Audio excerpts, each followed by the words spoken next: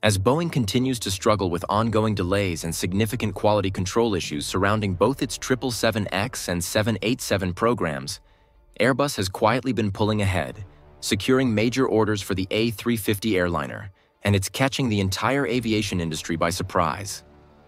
How did the A350, a plane that started off with uncertainty, suddenly become the aircraft that every airline seems to want in their fleet? Let's take a closer look at the situation. The Airbus A350 is one of the most notable long-haul airliners globally, both for its performance and undeniably pleasing aesthetics. As of 2024, there are a total of 1,330 A350s that have been ordered globally. Out of these, 617 are already in service with 40 operators. These numbers paint the picture of a successful airliner that has captured the hearts of airlines and aviation enthusiasts alike from the start. However, far from it. The A350 has not always been on the positive side of things. To understand this, we need to go back to where it all began. In 2004, Airbus was strategizing the best way to respond to Boeing's announcement of the groundbreaking Boeing 787 Dreamliner. Initially, the company decided to update the Airbus A330 with new composite wings and new engines. This derivative was to be known as the A330-200 Lite. However, this move was met with sharp criticism. Aviation experts termed Airbus's decision as a frail response to Boeing's bold move to develop an all-new aircraft. So bad was the response that it was sarcastically termed as a Band-Aid reaction to the 787. Airlines also aired their dissatisfaction with the strategy. For instance, the then chief executive of Singapore Airlines stated that having gone through the trouble of designing a new wing, tail, and cockpit, Airbus should have gone the whole way and designed a new fuselage. The industry reaction was enough to force Airbus back to the drawing board. In 2006, the company announced that it had committed €4 billion to a project aimed at designing an all-new long-haul aircraft. The twin-engine aircraft, known as the extra-wide body, would be powered by Rolls-Royce Trent XWB high-bypass turbofan power plants. Just over a decade later, Qatar Airways operated the inaugural commercial flight of the A350-900 variant, flying from Doha to Frankfurt. 3 years later, the airline also launched the A350-1000 variant on its first commercial flight from Doha to London. Since then, the airliner has been well received in the market, with many airlines increasingly choosing it over its Boeing competitors like the 777 and the 787. But is there proof that more airlines are choosing the A350 to serve their long-haul routes over Boeing? To answer this, we need to look at some recent developments. First up, in Australia, Qantas Airways has announced that it will take ownership of 12 new Airbus A350-1000 in a move that will finally make non-stop flights from the east coast of Australia to Europe and New York a reality. Initially, the airline invited both Airbus and Boeing to pitch their offerings, with Airbus fronting the A350 and Boeing relying on the 777X. The stars seem to have aligned for Airbus, as it was during this time that the A350 was on a world tour, which saw it land in Sydney. The aircraft's presence in Sydney gave Qantas engineers, executives, and crew an opportunity to board and experience firsthand what it offered. Ultimately, the decision to overlook Boeing in favor of the European aircraft manufacturer made sense. And this could be the missing piece of the puzzle that will eventually see the airline start these direct flights. Another airline that has made the bold decision to add the A350 to its fleet is India's flag carrier, Air India. Also in 2024, the country's biggest low-cost carrier, Indigo, announced that it had placed a firm order for 30 A350-900 aircraft, with an option to purchase 70 more similar aircraft in the future. Emirates, which is one of the biggest Boeing operators in the world, has also shown its preference for the A350 in recent years.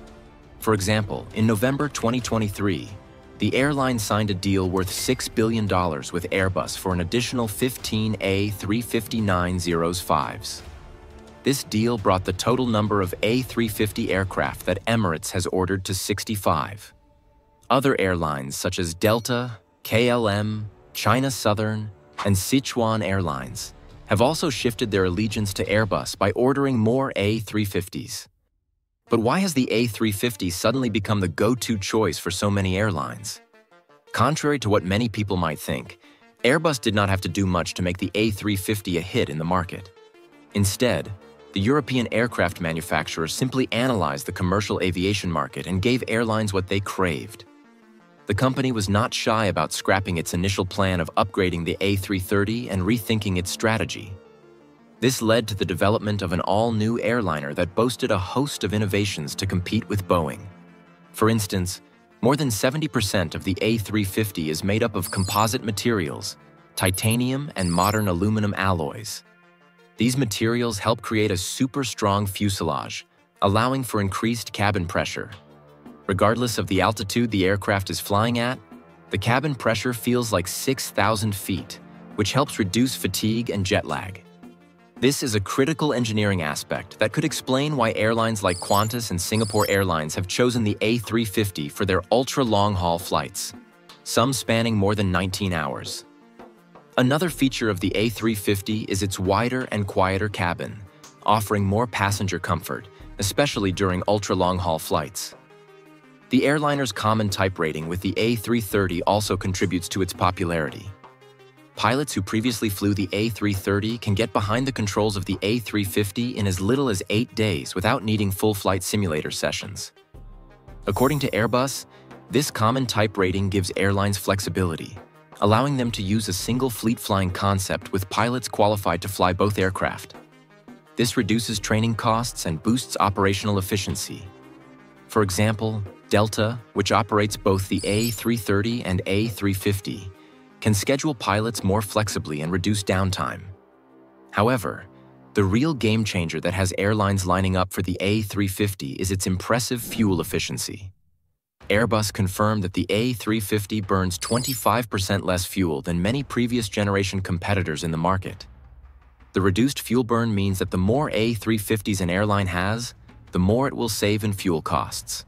This is especially important in today's market, where fuel prices are highly volatile and unpredictable.